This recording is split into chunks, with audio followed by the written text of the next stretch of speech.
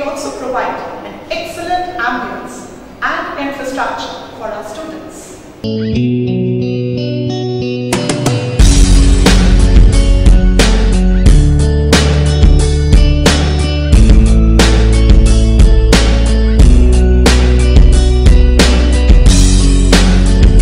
Apart from teaching the theory subjects in our institute, we also emphasize on group discussions, mock interviews and formal presentations. I would now like to invite Ms. Deborah Johnson to make a formal presentation on the topics of grooming. Thank you, ma'am. Good morning, everyone. I am pursuing a diploma in office management and the topic for my today's presentation is grooming standards. Now let us see what is grooming.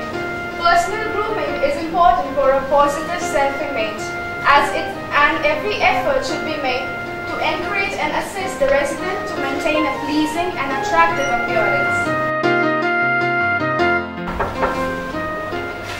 Mama, come on.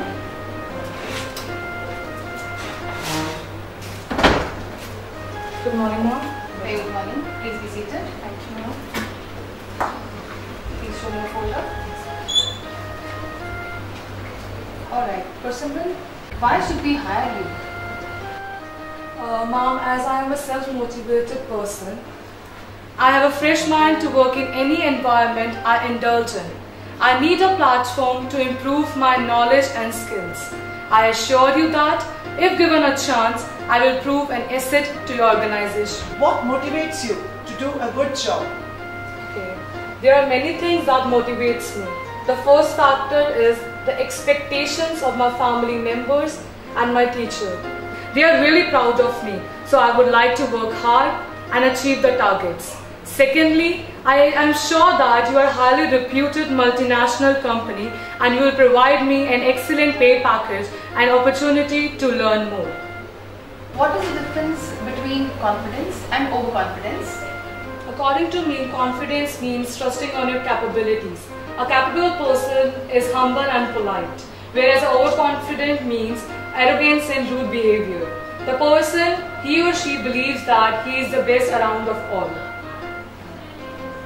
Alright, Percival, that will be all. Thank you. Thanks a lot, ma'am.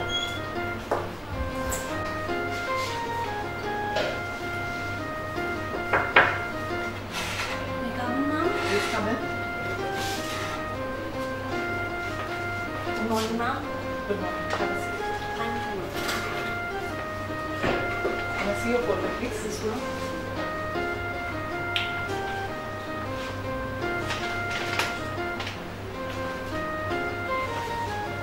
Alright, Ruchita. What have you learnt in YMCA? Okay, ma'am. YMCA helped me in many fields.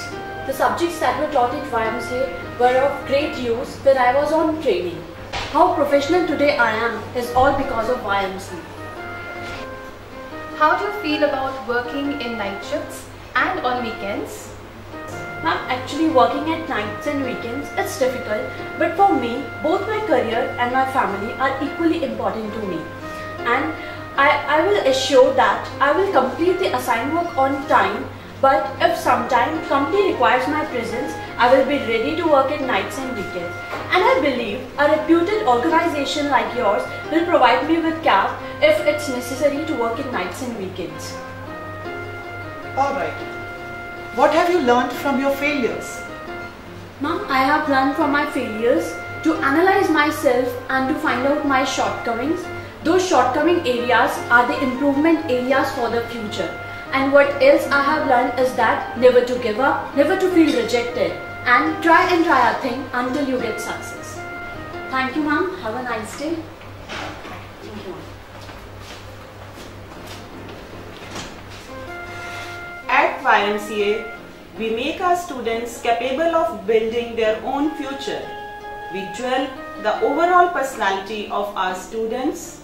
We skill them technically, give them industrial exposure, and teach them how to manage time and resources to become spearheads of office management. At YMCA, we not only impart theoretical knowledge to the students, but also we give them a practical training to develop their computer skills and stenography skills so that they can exhibit a multifaceted personality. Good morning all of you. Here we are having students of YMCA who are going to perform a group discussion on the topic corruption. I am Shruti. I am pursuing postgraduate diploma in office management. I am Silki Gupta, pursuing diploma in office management. I am Liba Luka. I am pursuing postgraduate diploma in office management. I am Hira Rizvi and I am doing diploma in office management. I am Ashwarya, pursuing postgraduate diploma in office management. I am Sunilpreet Kaur, pursuing diploma in office management. Now Liba, this is how it begins. Corruption can occur at different levels. Firstly, petty corruption. It is a corruption that occurs at smaller level.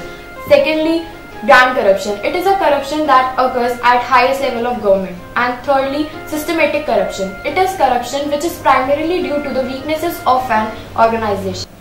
Do you know, India is 94th out of 176 countries in corruption.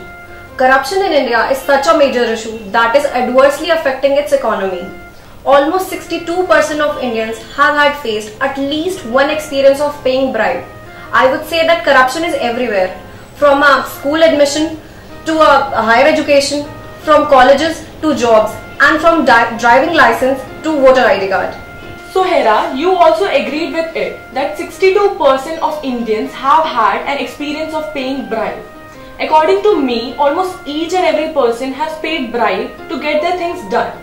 We have heard our elders saying, never keep a rotten apple in a basket of good ones.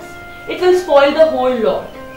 So just think once, what is the use of keeping a good one in a basket of rotten ones? As my friend Shruti has now started off this conversation, I would like to support her by saying that corruption is actually a Western concept which says that it is a positive process rather than a negative one, because over there it's a gifting concept which says that it is a favor for the thing which is done in return. Now I would like Liba to conclude today's discussion on corruption.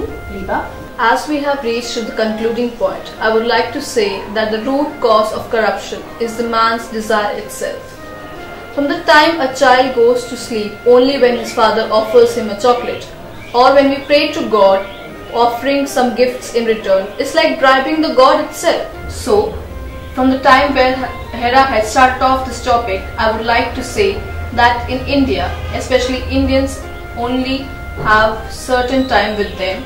So to get their things done, they always look for some jugadu ways. Thank you.